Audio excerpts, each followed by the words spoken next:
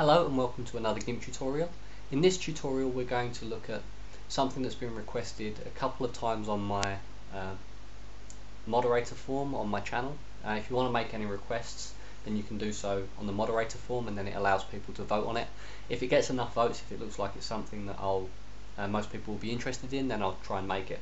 And this is one that somebody's requested. It's how to make an image that looks like the album cover to Drake's Thank Me Later. So this is the kind of effect that we're looking for.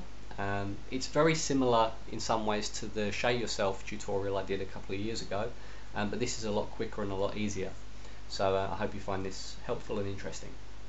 So the first thing you're going to need is an image of yourself with a plain background if possible. Try and think of it as a passport photo. You know, you want a nice plain background. That will make it a lot easier later on, and if you try it without a plain background, you'll see why it becomes difficult. But all you're going to need is an image of yourself basically looking at the camera. Drake and myself both have facial hair in the images. I'm not sure if that makes much of a difference. I wasn't going to shave just to find out if it made a difference, so there you go. But once you've got your image, the first thing we're going to need to do is make the black sort of cutout sketch background.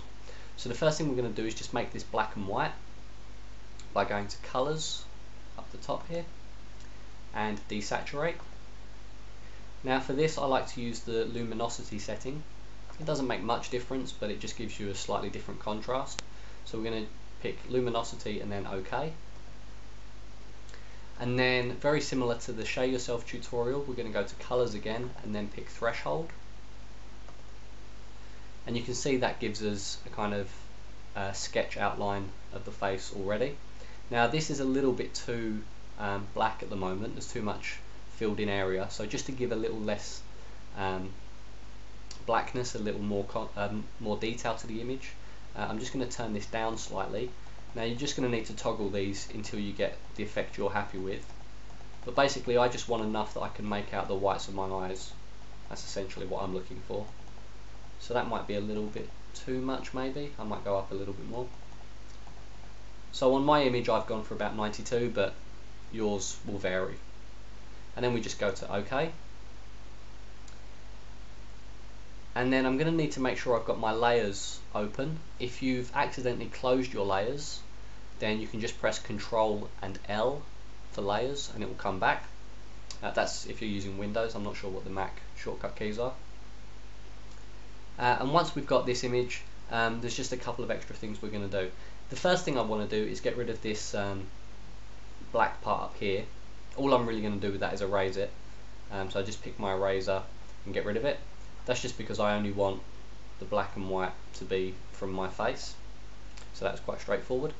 The next thing I'm going to need to do is duplicate this image. So to duplicate the image, we go over to the Layers dialog over here, and we can just click this image of two screens on top of each other, and we just click this and it will create a duplicate of the layer.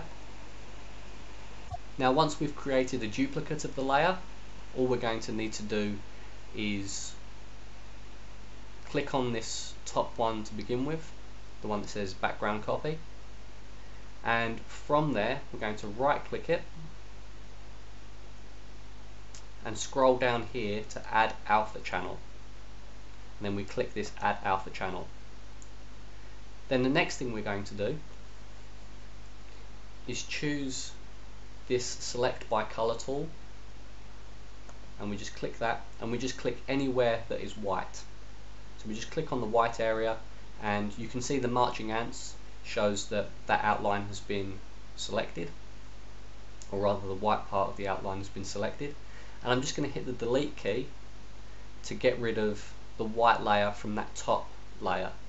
Now it doesn't look like anything's changed, but if we look over here at the layers dialog now, you can see that the top layer actually has a transparent background. And if I just get rid of the bottom layer for a moment, you can see that checkered background, which shows there's actually nothing else there. But I'll just turn that back on for the moment. So what you should have at this point is two layers of exactly the same thing, except one has a transparency to it as well. Now we're going to work on the background layer. So this is the one at the bottom. This is the one that has the white background still. And I'm going to deselect everything that I've selected so far. So I just go to select and deselect, or sorry, none. So, or we could press Shift, Control and A, as it says there for the shortcut key, but we just press none, and then that deselects everything. And I'm just going to make sure I have this selected where it's blue. Now what we're going to do is select all of the black area in this image. So we go to the Select by Color tool again, and then we just click on any of the black area, and that will select all of the black. Now if you wanted to, you could have done that the other way by simply inverting the selection, but sometimes inverting the selection can be a bit imprecise, and it will miss out some of the pixels when it swaps from one selection to the other. So to get it more thoroughly, it's a good idea to deselect everything and then reselect the area that you want. If that doesn't make any sense, then just ignore it. Just follow exactly what I'm doing and you won't have any problems.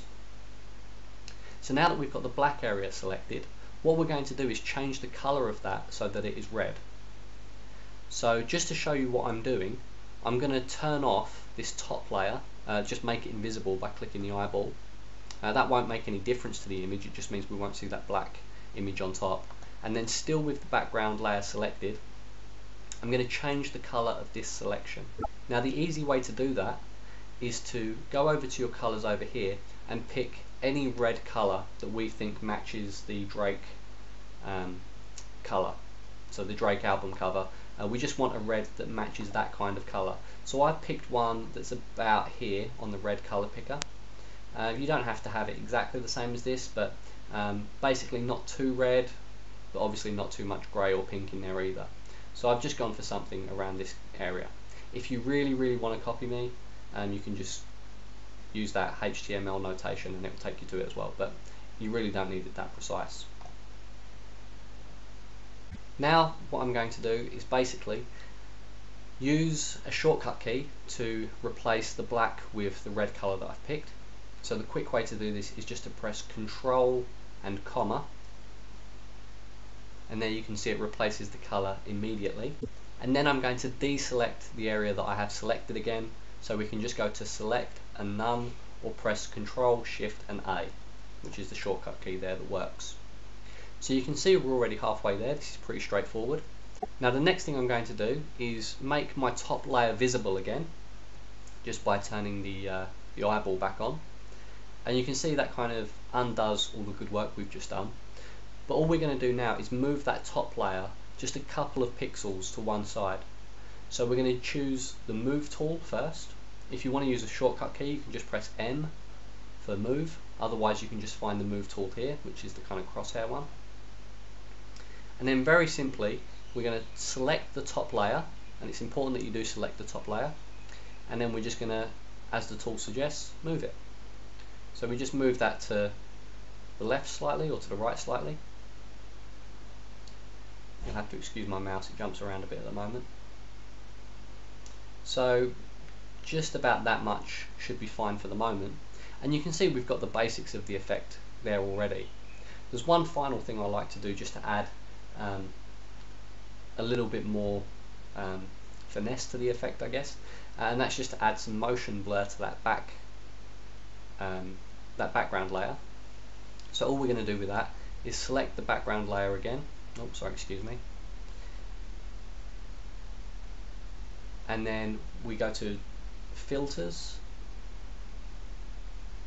and Blur, and then we choose Motion Blur.